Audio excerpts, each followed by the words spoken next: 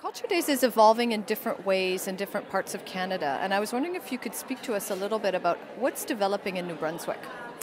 Well, New Brunswick is a unique community to begin with because it is a bilingual community.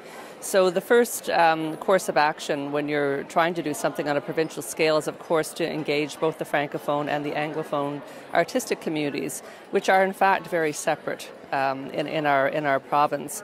So I had the pleasure of being co-chair along with Marie-Thérèse Thériault, who represented more of the Francophone aspect of our province.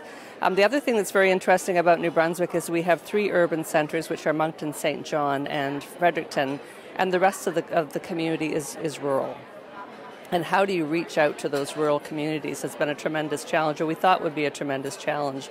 I think what we were most surprised about with Culture Days is that we did actually engage from year one those very rural communities. We had individual artists participate in tiny communities of 200 people. We had churches involved. We had small businesses involved.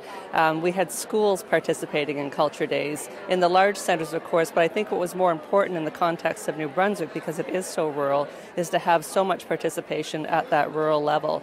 And that's been an aspect that has grown substantially in the last 2 years of Culture Days, is that grassroots, rural aspect to Culture Days in our province. And of course, the 3 urban hubs have been very, very active, but what's been more interesting for those of us who are organizers is engaging those smaller communities right across the province.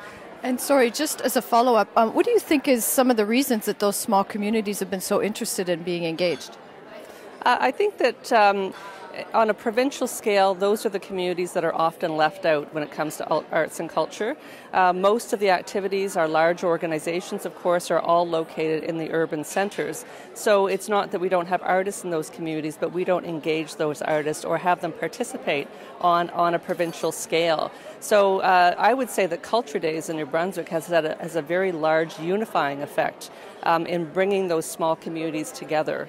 And also the website is wonderful in that you can actually see what's going on in every little nook and cranny, corner, small village and large community across the province, so they feel like they're part of something bigger. And so Culture Days has been extremely positive in New Brunswick. It has allowed us to bring together not just the Francophone and Anglophone communities, but the rural and urban communities as well. Thank you so much. Thank you.